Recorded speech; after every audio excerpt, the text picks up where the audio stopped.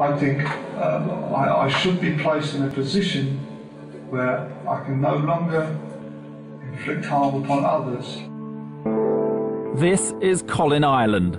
On January the 1st, 1993, he made a New Year's resolution to become a serial killer. In just 3 months, he brutally murdered 5 men.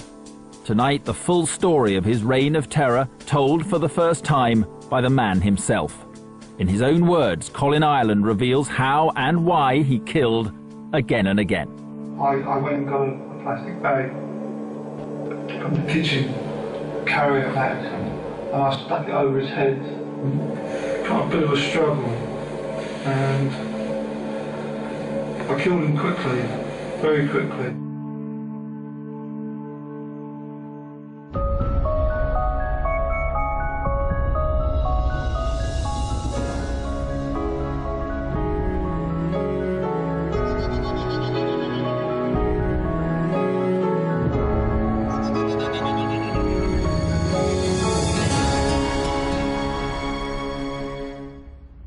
Colin Ireland was a nobody, and he thought the best way to be a somebody was to become a serial killer. His killing spree in London in the 1990s was short and brutal. He killed 5 gay men, 4 of them in just 15 days. He became known as the Gay Slayer. Although born in the 1950s, Ireland's early life reads like a chapter from a Dickens novel. Born in a former workhouse in Kent, he and his 17-year-old mother were abandoned by his father. Over the next 6 years, they were forced to move homes 9 times. He didn't speak about his past at all, really. He kept that very much to himself. He did mention once about coming home from school and his mother had moved, which does tend to make you feel a bit sympathetic towards somebody. In later life, he ran away to London, drifting between unskilled jobs and petty crime. He also claimed to have been the victim of a sexual assault by a man. In 1989, though, it seemed he'd finally found some security. After a whirlwind romance, he married Janet Young. It doesn't seem like the same person to me. That isn't the person I knew. That isn't the person I was married to. Looking back, he had a very difficult childhood and youth. I didn't know he'd been in prison except once. It seems a very poor excuse for what he did, but who knows how people's minds work. The marriage certainly didn't work, and at the start of 1993, now in Southend, Ireland made the decision that would change his life forever. Bitter about his past and his present, he planned a future as a multiple murderer. And like many who had gone before him, he sought out easy targets. If you want to be a serial killer, and Ireland certainly wanted to be a serial killer, then you look for people who are vulnerable. Hitchhikers, people running away from the law, homosexuals and prostitutes. Ireland's victims would be gay men, many of whom lived double lives, anxious to conceal their sexuality from their families. His hunting ground, a West London pub where questions weren't asked and where gay men could find casual partners. On the 8th of March, he paid his first visit, still unsure whether to begin his killing spree. I think it's something that's been triggering me some time before, that I felt if I was approached, I felt there was a likelihood that I would kill. I thought to myself, if I'm approached, something will happen. If I'm not, it would have been quite likely I would have gone on my way and maybe nothing would have happened.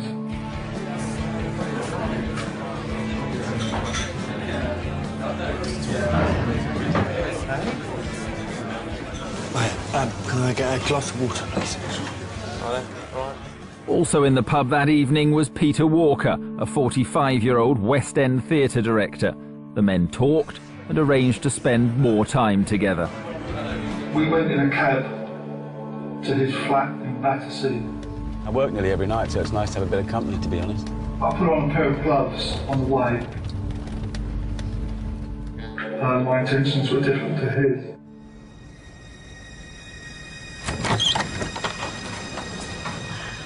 According to Ireland, when they got home, Walker agreed to be tied up as part of a sex game.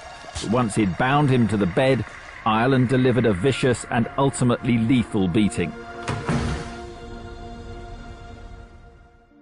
While he was tied up, I went and got a plastic bag from the kitchen carrier bag, and I stuck it over his head. And I think in a way he wanted to die. I think in a way he probably didn't even realise it, but I detected him in this lack of desire to carry on. And I think he knew he was going to die, and he was quite controlled about it. It was almost like a thing that was going to happen. It was almost like a fate thing. With his first victim dead, Ireland erased all traces of himself from the flat. An avid reader of true crime books and FBI manuals, he knew how important it was to be meticulous. Surfaces were cleaned, clothes changed, and everything he had bought was packed up, ready to be disposed of. He also rifled through Walker's possessions, taking his credit cards, but he was in no hurry to leave. This was to become Ireland's post-killing ritual. He'd clean up the murder scene and then, worried about attracting attention by leaving in the middle of the night, he'd stay with the body until the morning, often just casually watching TV.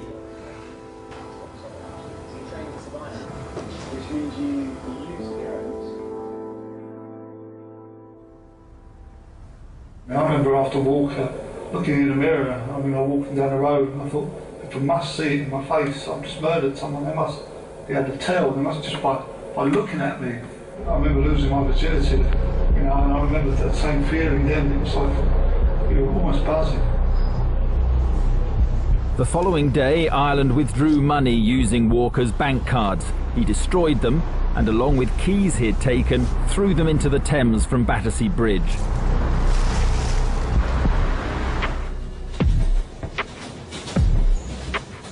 On the train home to Southend, he disposed of his murder kit, hurling it into a canal.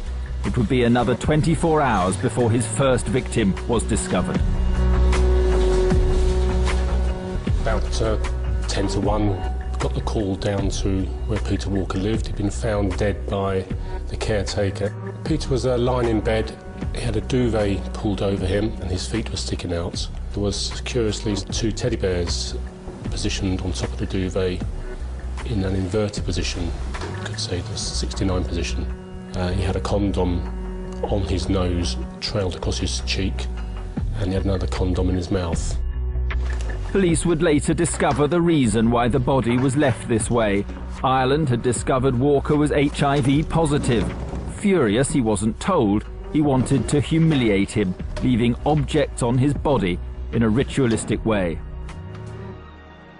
In Southend, Ireland was concerned. His first murder had attracted no publicity. Unaware that the police had already found the body, he called the Samaritans. He wasn't looking for help, he was looking for recognition. Can I just ask what the address is for? Will you just listen? There are 2 dogs and they've been locked in a room for 2 days. At 5 o'clock that evening, we got a message from the Samaritans. They'd received a call from a chap who had given them Peter's name, his address, and he got quite agitated when pushed for further information. Because the owner's dead. I killed him. Ireland felt his call hadn't been taken seriously, so an hour later he dialed again, this time to the Sun newspaper. I worked at the Sun a long time, and I've never taken a call like that. I just literally picked up the phone to a man who started talking about 2 dogs locked in a flat, then just suddenly dropped this bombshell that the owner of the flats was still in there and that he'd murdered the owner of this flat. Certainly in America you get situations where the killer plays with the media, and that's part of the buzz they get out of it. But in the 1990s, we hadn't had that situation arise in England. He wanted attention almost from day one. It was clear that he wanted to be a star of the newspapers. It was my New Year's resolution to kill a homosexual. He was a homosexual and into that kinky sex. You're into all that stuff, aren't you? He wasn't panicky, he wasn't angry. He didn't sound like someone who just tied up a man, murdered him. He just sounded relatively cool and calm and collected, really. The first call was to Scotland Yard. About 2 hours later, they came back and basically confirmed everything. They'd found the body, the dogs, the whole story was confirmed. To display such an arrogance, such bravado at this stage there meant that we didn't have the run-of-the-mill murder on our hands here. There was someone here who needed to be caught as quickly as possible. After discovering more about the victim's background, the police made a TV appeal for help. I've been joined now by Detective Inspector Martin Finnegan, who is investigating Peter Walker's death. We therefore need to hear from anybody, whether it be customers, cab drivers, anybody at all, who saw him after 5 p.m. that Monday evening, the 8th of March. Within hours it became apparent that we're dealing with a death of a member of the gay community. You've got to remember that we're talking about people's sex lives here. If someone's gay and their immediate family or relatives or work colleagues don't know, that's exactly the way they want to leave it.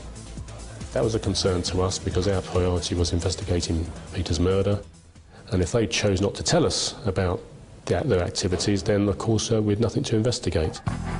Persuading the wider gay community to cooperate proved even more difficult than the police thought. Back in 1993, their relations with the police were non-existent.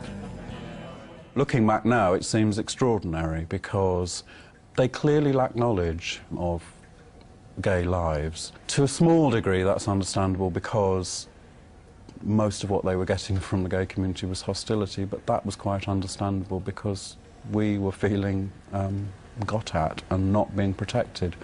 We explored every avenue we could, but the frustrating thing was we still never actually knew what actually happened in those last hours of his life. There came a point where we had to close the inquiry effectively. With the investigation shelved, it seemed Ireland had got away with it. For the next 2 months, he laid low. But his taste for murder would soon return. Then I've reached a point where I can just stop myself. In some moods, I'm quite happy to burn the world down if possible. Very cold streak, deep streak.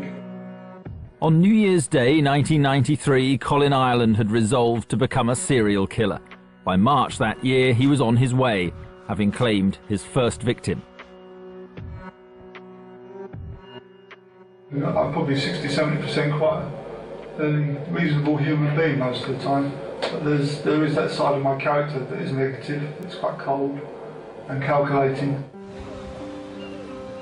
At the time of the murders, Ireland was living in Southend. He had moved here after splitting up from his wife, Janet Young. At the time I met him, I think I was quite a vulnerable person. I was running a pub on my own. I had 2 children. And he came to the pub to stay for bed and breakfast, and he came into the doorway and he just completely filled the entire doorway, and the whole conversation in the pub just stopped. He was controlling, he took over, he picked up on the things I needed help with, and he just seemed an answer to a prayer at the time. The couple wed shortly afterwards, but within 4 months it was over. In breaking up, Ireland showed a ruthlessness that shocked his family. We had a busy Easter in the pub and everything was fine, so after Easter we decided we'd have a few days off. So we drove up to London. I got on the bus with the children because that was convenient, and he went off, as I thought, to Southend to stay with his friends. But when he didn't come to pick us up on the Sunday, we had a bit of a panic and we phoned to make sure he wasn't in hospital. And they said, oh, well, he came and said that the bailiffs were coming, so he was taking everything to a safe place. So naturally, everybody let him take virtually everything that I owned. And he cleared out all the bank accounts, took my car, took our wedding album. I think mainly so he could say to the next person, look, I'm a really normal, well put together man. This is my ex-wife, this is my children. By the summer of 1993, Ireland was anything but a normal, well-put-together man. He'd killed once and was preparing to do so again. The police investigation into Peter Walker's murder had come to a standstill. Ireland's meticulous clean-up routine had wiped the scene of any forensic clues, and detectives had failed to find any witnesses within London's gay community. In June, Ireland felt confident enough to pay another visit to the Coleherne pub in Fulham. Once inside the well-known gay haunt, he struck up conversation with another customer, 37-year-old librarian, Christopher Dunn. He was just in there, it was early evening, 5, 6 o'clock. And we got talking, I realised he was that type. I saw the guy killed in here a few times. Seemed nice enough. I just don't get why someone would do that. I think he's long gone by now. We hope. As with Peter Walker, Ireland went back to Dunn's flat for sex. Once again, he demanded money with horrific violence. And I asked him his PIN number, and it was one that struck me to be totally ridiculous. You know, it was three digits in a row of the same. And I thought, that's not really a PIN number someone would choose personally. So I got a lighter, and I stuck the flame to his testicles. After subjecting Dunn to this torture, Ireland strangled him. He's like a director. He's got a video in his head. He knows where he wants to go. He's tied up his victims exactly as he wants, and that gives him a great deal of power and control. He then jacks it up a stage to actually strangulation. People like him who are planning it, enjoying it, that's the buzz. And that's the thing that leads him on to do it again and again and again. Careful as ever, Ireland cleaned up the murder scene thoroughly. He even threw away his torch batteries after wiping his prints off them. Got this one off the bill, and that was taking the batteries out of the torch and wiping prints off of those and putting them back in with gloves on. You ought to ban that programme. Once again, Ireland withdrew cash from his victim's account. He saw this as reimbursement for the cost of the latest murder and as advance expenses for the next. For every new victim, Ireland bought new handcuffs, shoes, clothes, rope and gloves. He bought cheap handcuffs and a commonly used type of rope in case it was ever found. Following each killing, Ireland dumped part of the murder kit in the Thames and the rest out of the window during the train journey back home to Southend. Once there, he'd call in on Richard Higgs, one of the few people who had regular contact with him. But Richard had no idea of his friend's secret life. Colin would come in and see me every 3-4 weeks. He didn't stay long. Usually just came in, had a brief chat, spoke about what was happening in his life and left. The two men had met whilst working at a night shelter for the homeless. Ireland was sacked after complaints about his behaviour. He was angry and depressed and hated his new job breaking up wooden pallets. He didn't get the job satisfaction at all on the other little jobs that he did. Nothing satisfied him like working at the night shelter. So what have you been up to then? Not much. Still working at that place down the road. Can't tell you how much I hate it though. He was living in a bedsit. He was very unhappy. Lost is a good word. That would sum it up. He was lost. I personally felt quite sorry for him at the time, for that 6-month period after he left the night shelter. Might help me out with something. Well, that's good. Might head down there again next week. I think he used to sort of come here to test the ground, to see whether anybody had mentioned anything or if there was anything untoward, spooky, to think that I was totally unaware of what was happening. Had no idea what was going on at all. Back in London, despite the two victims drinking in the same pub, the two killings were not linked. At the time, the Metropolitan Police Force was split into 5 areas. As Walker and Dunn lived in 2 different areas, their murders were investigated by 2 separate teams. There was very little cooperation across forces in London or sharing of information as there is now, so that a murder in one patch would not necessarily be linked automatically with a murder in another patch. And there was a further problem. Because Dunn was gay and because of how his body was found, police suspected his death was a sordid accident rather than a murder. As a result, it barely made a paragraph in the local paper. The level of knowledge displayed by the police at the time of gay lives and their willingness to believe that an awful lot of murders were sex games gone wrong or accidents seems extraordinary.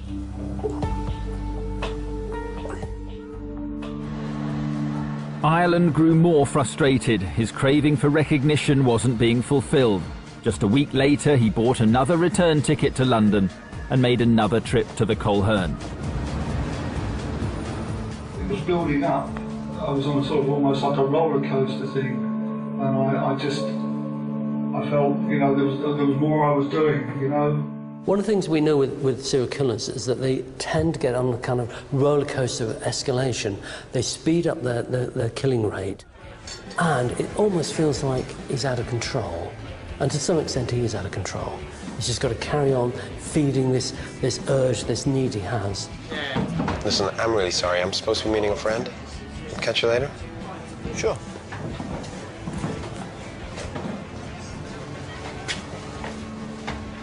If Ireland had been disappointed by the lack of publicity for his crimes, things were about to change. His next victim would be Perry Bradley, son of a US congressman. Ireland made a beeline for him at the Coleherne on June the 4th. He was a businessman. He had a flat nearby in Kensington, and we went back to the flat. Once there, Ireland resumed his by now familiar routine of torture and extortion. Well, it's happening. There's not a lot you can do about it. So, what happens now? I'm a professional thief, and believe me, I'll do anything to get money. I've tortured people to get what I want, and I'll start hurting you if you don't tell. I'm capable of killing you. You've got no need to do that. Please, I'll give you the money. I'll give you what you want. I'll go get you the money myself if you want. No. I won't allow it. Don't worry. I won't let them find you tomorrow all tied up. I said to him, it's going to be a long night. I said, I suggest you get some sleep if you can. And I just sat and listened to the radio, and he actually went to sleep. Bradley, amazingly, did go to sleep, unaware that the man in his flat had already killed twice. By morning, he would have killed 3 times. And while he was asleep, I put a noose around his neck. He barely came to. It was quite quick. I throttled him with the noose, and he hardly struggled. And some, for instance, Walker, it took longer. After claiming his latest victim, Ireland turned on the radio and began the usual clean-up operation. But for once, his familiar calm seemed to desert him. I think that affected me mentally to quite a degree. Sitting in with these bodies for sort of like 5 or 6 hours on some occasions, watching them gradually sort of get blotchy as they do and cold, and it wasn't something that I don't think I could cope with, to be honest. I wasn't dealing with it too well. The discovery of Perry Bradley's body sparked yet another murder investigation. But once again, police failed to link this death with the earlier killings. It did attract national publicity, though. Claiming to be the killer, back in Southend, Ireland watched the TV news coverage at his friend's house. want to talk to him again. Colin turned to me and said, "What do you think of this, then?" Another natter on the loose. Unbelievable, isn't it? Just sort of raised his eyebrows and didn't agree with me. I can't put it into words. I can't explain how it makes you feel. Foolish, perhaps, that you didn't notice, but surprised mainly, I think. Surprised. Yeah. They believe they could prove vital witness. Ireland was frustrated. He'd killed 3 times. The problem was that the police were not linking the crimes. Therefore, no one even acknowledged that a multiple murderer was on the loose. So Ireland just carried on killing. Collier. I think Collier was the only one I was angry with, in a funny way. It was the only one I got cross with, and that's, you probably noticed that in the way the body was found. I felt real anger towards him. By June 1993, Colin Ireland had killed 3 times. All his victims were gay men. All picked up at the same West London pub. People often say, well, why did he go back to the same pub? But that makes a lot of sense, in the sense that he's comfortable, he knows where he's going, he knows what he's doing. And more important, if people do check him out, he's been there enough times to be almost one of the locals, one of the regulars. So that gives him some safety, some security. But at the same time, what a buzz he's going to get from doing something right under the nose of the police and the gay community. As a serial killer, Ireland was stepping up the pace. Just 3 days after murdering Perry Bradley, he was back at the Coleherne. This time the victim was 33-year-old Andrew Collier. As with the others, Ireland went to his flat, tying him up to the bed and demanding his PIN number. With Collier bound, he searched through his possessions. For the second time, he discovered his intended victim was HIV positive. Angry, he set about burning parts of Collier's body. But his sadism didn't end there. To humiliate him further, he killed his pet cat in front of him. I stuck a noose around his neck and hung it over a door. Collier was next to be killed. Just as he'd done with his first victim, Ireland stuffed condoms into his mouth. What's interesting from the police point of view is having one dead body with a condom, that's unusual. To have two is extremely unusual, and that would again be something that would link. And we've got lots and lots of links: gay men, condoms, animals, pubs, shared pub, the same pattern, the tying up was the same. The police would clearly see a link. Until this point, the police had seen no link. But now a new team of detectives, led by Albert Patrick, were assigned to the Collier murder case. They were shocked by what confronted them, and they were determined to solve it. The scene was extremely unusual. There was somebody had obviously killed him and killed the cat and laid it in a position with condoms on the end of the tail and in his mouth. So that was most certainly the first time I've ever seen it in my life, and I think it's the first time it's probably ever happened in the United Kingdom. If a member of the public was to watch the reaction of the officers who first came across that, they'd be probably quite startled. No one would like to imagine that any relative or friend even would be found in those circumstances. Well, I mean, it was just an amazing scene. I mean, you just don't see anything like that. I mean, he was laid out in a sort of ritualistic way. There were clearly marks on the arms and legs to indicate he'd been tied. There was a ligature mark around the neck, so it's fairly obviously been strangled. Burn marks on his chest from cigarettes. There was also pubic hair had been burnt, so there were some burns in the hair. We had a lot of experienced detectives there. I mean, they'd never seen anything like it. I remember sort of with Walker and with Collier standing by the bed and saying, well, what do you think of this, Sergeant so-and-so? I don't know, sir. And as if, you know, how you would react when you came in and saw it. And he's right, actually. We probably did say, well, look at that, Sergeant, that's unusual. Bear in mind, lots of people had seen the body before I had, ambulance crew, the neighbours, and they were probably all thinking exactly the same. I don't think I could ever get inside the mind of a person who would do that. It was so bizarre. So bizarre, it prompted the new team of officers to look beyond the murder of Andrew Collier. Were there any other recent unsolved killings that bore similar hallmarks? One of the jobs I had was to trawl back through to see if I could pick out any that may be linked. And I actually pulled out Perry Bradley's, and I found the office over there. And he told me that no, it wasn't linked because their particular victim, Perry Bradley, wasn't gay, which we know was false. I think that was said to protect the family. With Bradley not revealed as gay and with Christopher Dunn's death filed as accidental, it was unsurprising that the cases had never been linked. But then detectives began to study details of another death earlier that year. Well, very quickly I became aware of the Peter Walker case, which had happened a few months before. Although there wasn't a cat draped on the body, there was a teddy bear draped in similar circumstances. So there was obviously a concern in my mind that we had the potential for a serial killer on hands. Finally, there was coordinated police action. Officers from different areas of London began collating information and appealed to the gay community by visiting pubs and clubs around the capital. But despite police involving Gallup, the gay and lesbian policing charity, there were big bridges to build, and no one seemed willing to talk. But 5 days after Andrew Collier's murder, one man did want to speak, and he phoned Kensington Police Station to do it. He knew a serial killer was on the loose, because he was the serial killer. Once again, it seemed Ireland wanted his gruesome work to be noticed.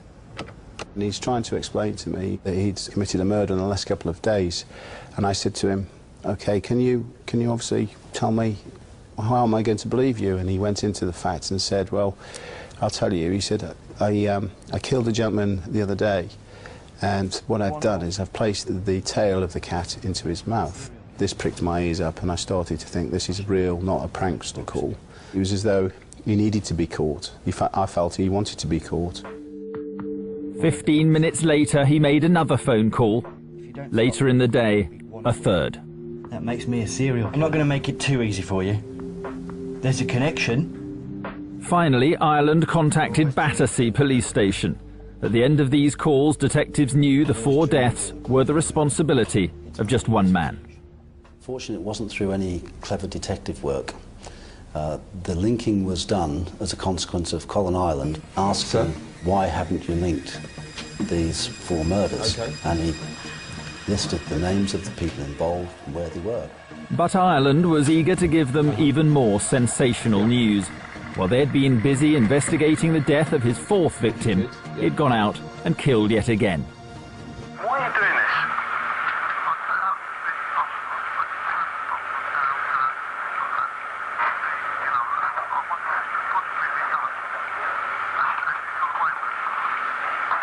But why in particular homosexuals?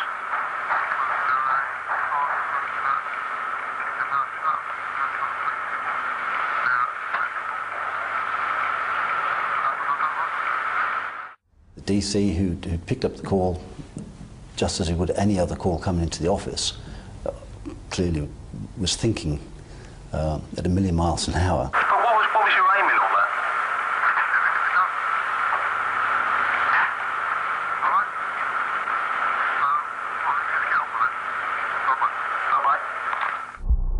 Cool, calculated. He knew what he was doing. He was playing a game with us. How do you stop him? Ireland had claimed his 5th victim, Emmanuel Spiteri, just 5 days after killing Andrew Collier, and he'd met him yet again during a visit to the Coleherne. I did talk to him then. I saw him on the tube station a little bit later. I was caught, we bumped into him. Got talking to him then. The 2 men made their way back to Spiteri's South London flat via several trains. When they got there, Ireland, now a pro, cuffed and bound him, put a noose around his neck and demanded his PIN number. But unlike the other victims, Spiteri refused and said nothing.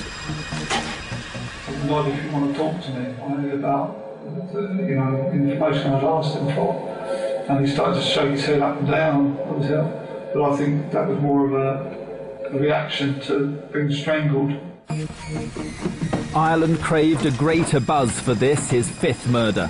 He had reached a whole new level in humiliating his victim. And then piled all the papers and furniture together in the centre of the room for no particular reason, but I reached a point where I couldn't stop myself. With Spiteri laying dead, Ireland set the flat on fire. He made his way back to Southend, calling in to see his friend Richard Higgs on the way home. But this time, his behaviour was erratic. You got a few minutes? First thing I noticed was that he just dropped his bag on the floor, whereas normally he'd hold, his bag would be held in sort of great regard, and he'd be very careful with it. Of course. Come with me. Fine. Good. Just want to come and have a chat. He was speaking very oddly. He was speaking in the third tense. He grabbed my young daughter's hand and said, "Do you want to come and see the chipmunks?" I grabbed her other hand because I was feeling very uncomfortable about him and said we hadn't got time. And he stopped, and in the third tense he said, I asked if she wanted to see the chipmunks. He says, no, you can't. And I just wanted to get away as quickly as possible. Back in London, the police received a call from Emanuel Spiteri's landlady. The fire had burnt itself out, but her lodger was lying dead. Here he is, he's killed now 5, 3 in a week. The tremendous pressure, unbelievable. It was stress at 110 plus. It really was a difficult time. There was no time to waste. Just hours after locating Spiteri's body, the police arranged a midnight press conference. Thank you for coming, ladies and gentlemen. I'm sure you're wondering why this time late at night. If Ireland had struck yet again that night and he was in the front room of a victim's house and it came on television, then that just could have stopped another murder.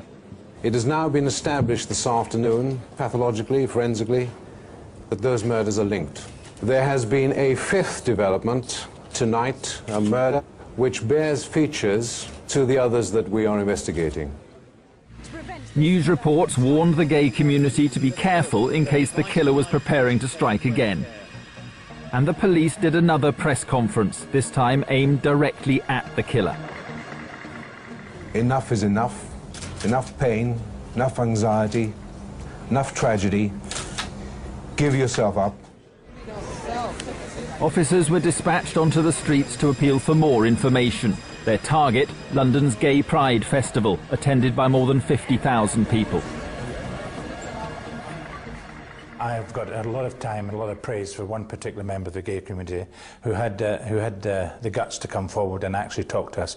Wasn't easy. His parents didn't know he was gay, and he gave us an excellent description. He was on the same train as Spiteri and Ireland going down to Hither Green.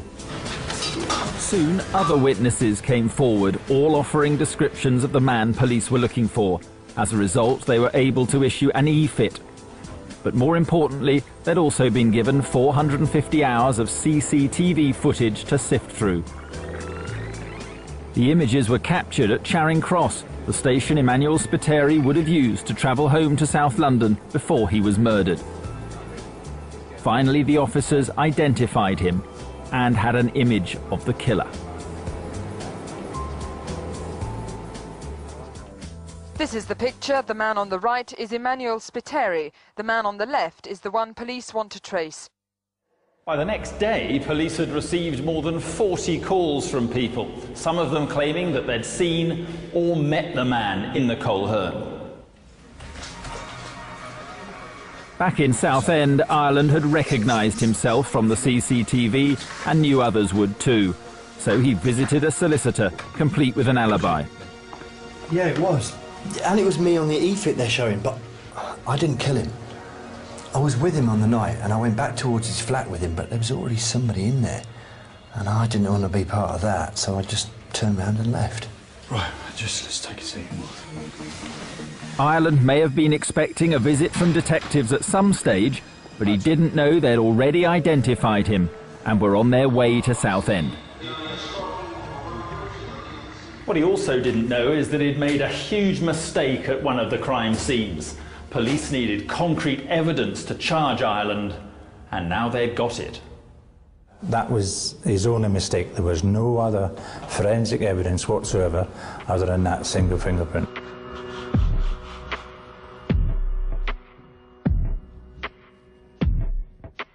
The identification of Colin Ireland on CCTV had given detectives their first major breakthrough in their hunt for the serial killer.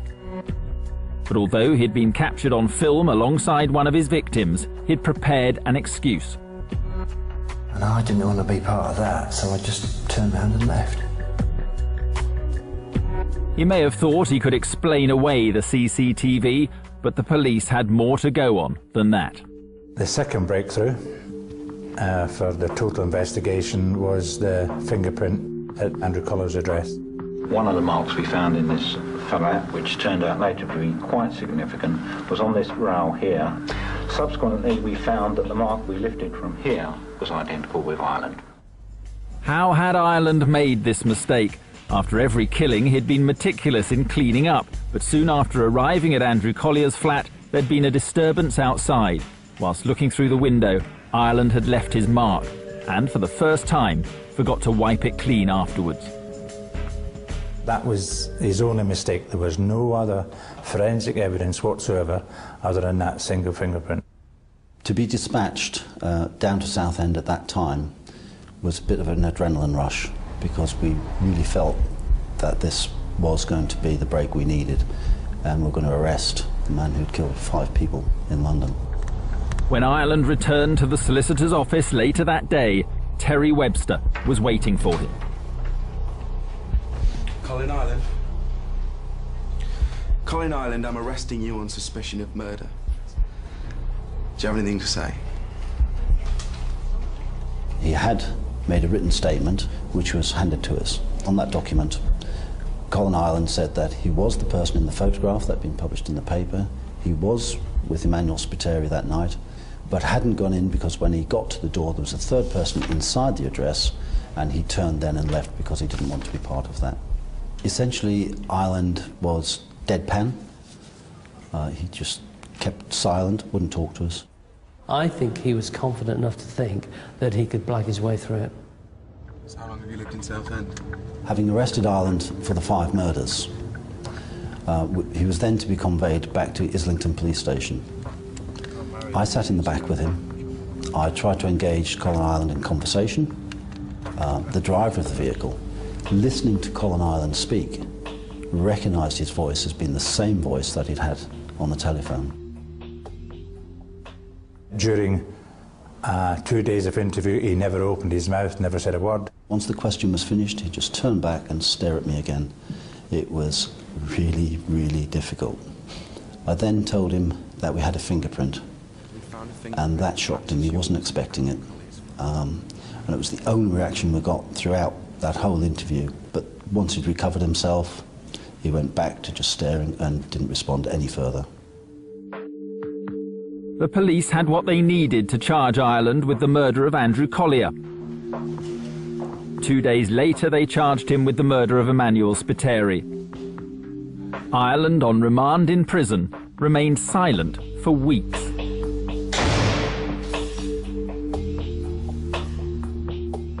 Before suddenly finding his voice.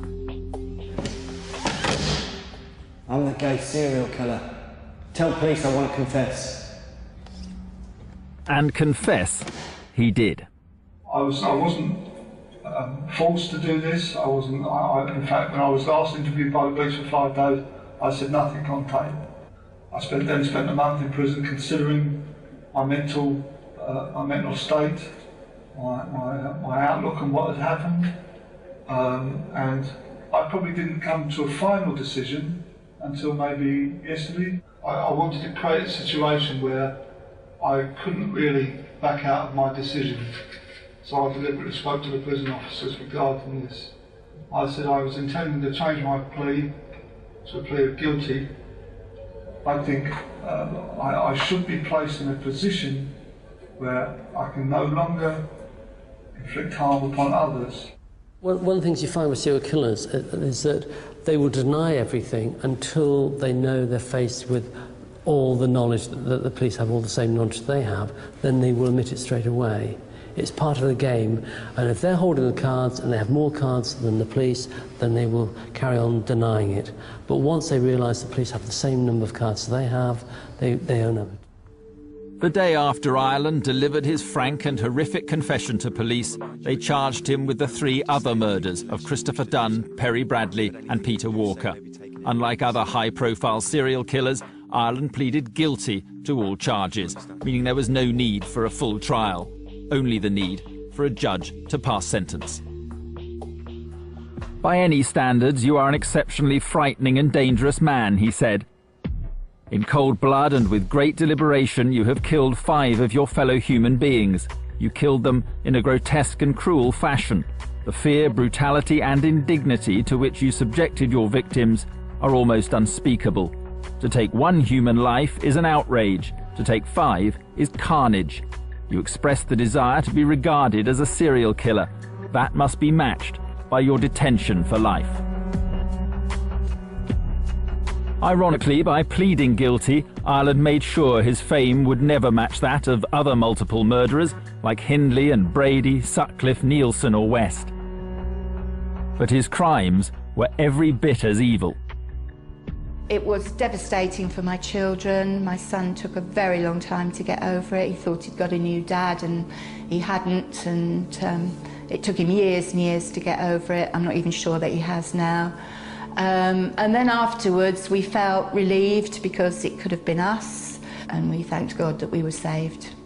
To have known someone personally who then you find has behaved in that way is quite frightening, quite disconcerting for yourself to discover that.